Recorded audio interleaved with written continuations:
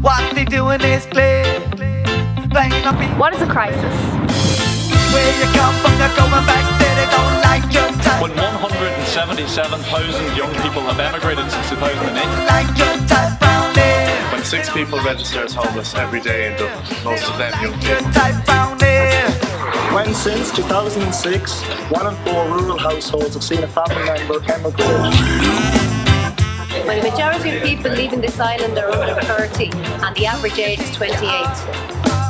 When our youth unemployment rate sits at 26% in the south, and in the north, 30% all unemployed are between 18 and 24.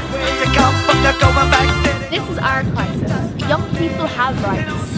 Age should not discriminate. But here's when a certain public sector worker can double up on jobs, double up on money, but a job bridge applicant gets only €3.75 an hour or €150 a week.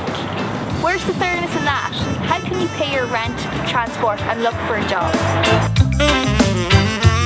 When Richie Boucher from Bank of Ireland gets awarded €843,000 a year, but young people get their dole cut by up to 45%. It doesn't have to be this way. This island is full of young people bursting with enthusiasm, ambition and drive. They are not afraid of hard work. They're leaving the island because there are no jobs. Let's prioritise our young people, invest in jobs, invest in their futures. That's the only way to get a vibrant and equal society. They don't like your type brown hair. Vote for you. Vote Sinn Féin.